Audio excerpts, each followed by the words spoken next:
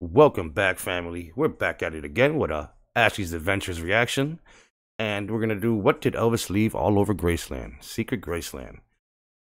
And once again, Ashley's Adventures link will be in my description. Subscribe to her channel. Notification bells on. You get all her awesome content. If you're new around here, subscribe to my channel. With notification bells on, you get all the videos. Let's get right into it.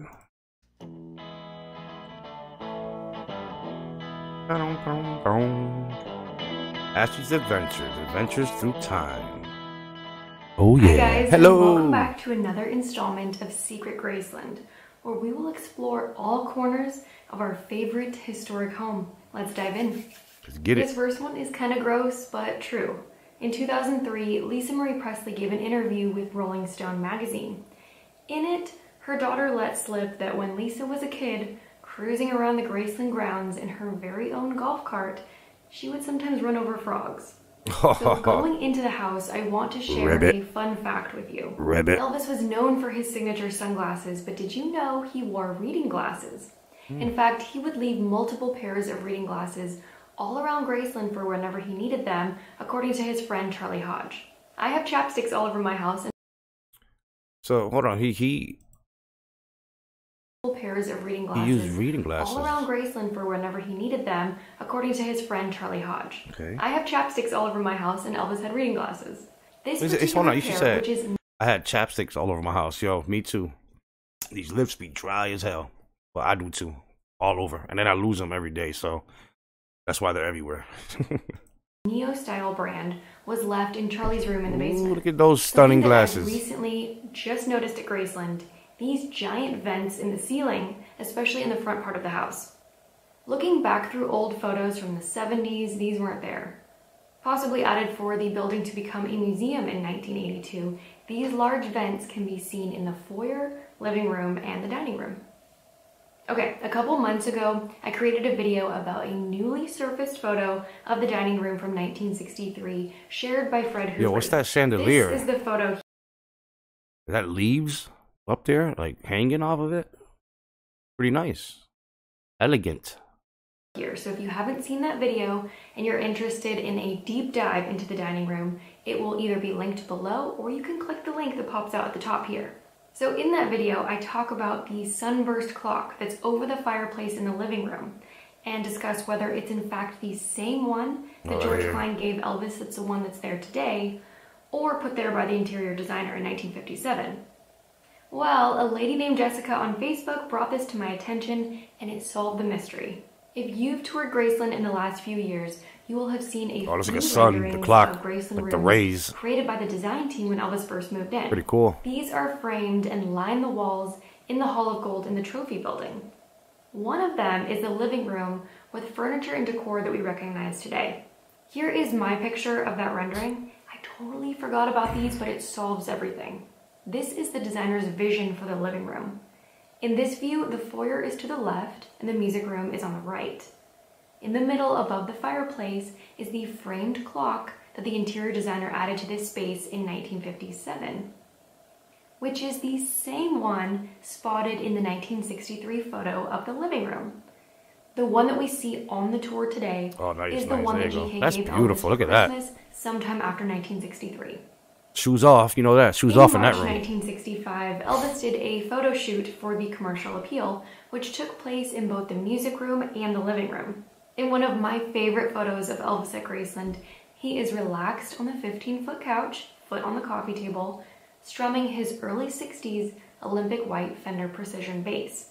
There's a lot to take in from this crystal clear photo, but today we're only focusing on the bass. According to friend Jerry Schilling, Elvis enjoyed playing the bass. This very one can be seen in the 1966 movie Spin Out, although Elvis isn't playing it. It's either slung over his shoulder or resting in a stand. And it might have even made an appearance in his LA home when the Beatles came over later this same year. How much that guitar is worth right now? What do you think, guys? How much is that guitar worth? I don't know, I'd probably say 10 grand. Probably a little bit more. Year 1965. You got them little purple pants on. I like that. Archive and has been displayed or lavender, whatever you want to call it. Even having its own photo shoot in the same spot as a 1965 photo, only this time it was by itself. Let's go down the hall and look at something cool I found on eBay. This picture of Minnie Mae's bedroom is small and very blurry, but it gives lots of clues. The downstairs bedroom that we see today looks so much like it did in the late 1950s when Gladys and Vernon lived in it. But in the meantime, when the room belonged to Dodger, it looked very different. Let's get a closer look. So in this view, the photographer is standing across from where we stand at the ropes, facing the doorway. We can see 4 people here. On the left, it could be Minnie Mae's daughter Gladys or Nash. Grandma is seated in the middle. Aunt Delta in the floral dress. Aunt Delta. Someone standing in the doorway to the bathroom. Grandma moved downstairs in the late 60s. Oh yeah, you can tell right here. The previous bedroom upstairs became Lisa Marie's nursery. Good eyes, Ashley. Grandma had floral wallpaper, a blue bedspread, and what looks to be blue carpet, and different furniture than what we see on the tour today. This was likely how Elvis last saw this bedroom. I don't know, but is that a nurse or something? It's like somebody dressed in white. It's like a nurse. Like, let me know if his grandmother had a nurse that came to the house. Or it could be the cook, the black lady who did this peanut butter and whatever, banana sandwiches or something like that. Could be her. Bedroom, as Grandma had it. A clearer look, but not as broad of a shot, is this one, originally shared in Priscilla's book, Elvis and Me. Grandma is sitting in her chair in the same spot as that other photo, Aunt Delta standing behind, and Lisa Marie sitting next to her. Wow, you got very, very close resemblance to his grandmother. Wow. The chin, the jaw. Look at Lisa Marie. Her great-grandma. We can get a better look at the type of chair that was in this room at the time, as well as the floral wallpaper added when it was Minnie Mae's Nice bedroom, accent chair. as well as the front of her bedroom door covered in red shag carpet squares. Okay, let's take a quick break, but when we come back, a quick stop in the kitchen before taking a closer look at something that might have been disguised and hidden in plain sight. Ubrelvy helps you go. fight migraine. She gotta attacks. pay her You bills, won't take a guys. timeout. One dose of Ubrelvy quickly. Welcome back. There We are back. a few items on display in Graceland's kitchen that I think are worth a closer look. These 3 canisters, small, medium, and large, are on the counter next to the stove, decorated with vegetables, fish, and lobsters. They are no doubt long empty, but it's interesting to see the type of items that Elvis saw in his kitchen. Okay, the possible item in disguise. Let's take our tour down the stairs to the basement and turn left into the TCB den. In a previous Secret Graceland video, ironically titled Hidden in Plain Sight, I talked about a couple of chairs located in this room. If you want to watch that one, here is the link up here, or it will be included in the description box as well. These chairs with this retro zigzag pattern that's nice. were in the basement in the 1960s and were recently being I actually sold like those on Etsy chairs. at The time patterns of are dope. video and have since sold. Viewer Joe contacted me with a very interesting theory that I want to share with you guys with her permission. So let's take a closer look at these recliners. The overall shape as well as the buttons on the back of the seat. There's a pattern. 3 in the top row, 4 in the next, 3 again, 4 again, and then 3 for a total of 17 buttons. Do you think this chair looks like the 2 chairs in the upstairs living room? Here's a photo from 1963 taken in the dining room, but in the background we can see the original white chairs with a really similar shape to the chevron pattern chairs that ended up downstairs.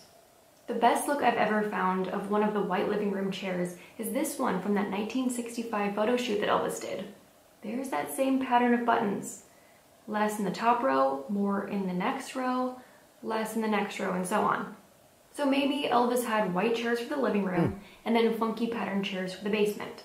But the chairs that we see in the living room today are not the original chairs. Oh yeah, they're different. These were added to the house for tours to resemble the white chairs that Elvis had in here in the early days.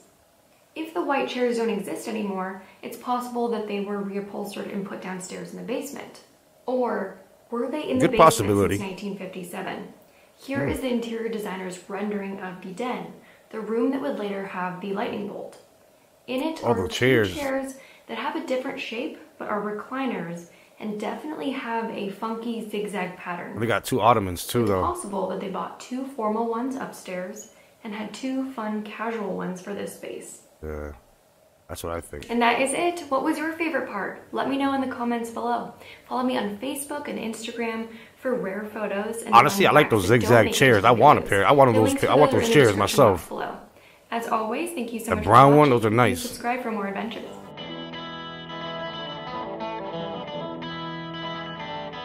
Guys, Ashley never disappoints, guys. You know that. You learn so much from her. I have so far, you know, and I want to thank Sammy for introducing me to her. Appreciate you. Remember, her link will be in my description, guys. Subscribe to her channel, leave a like, notification bells on so you get all her videos, amazing videos. If you're new around here, subscribe to my channel, leave a like, notification bells on so you get all my videos. And I'll see you next time. Peace.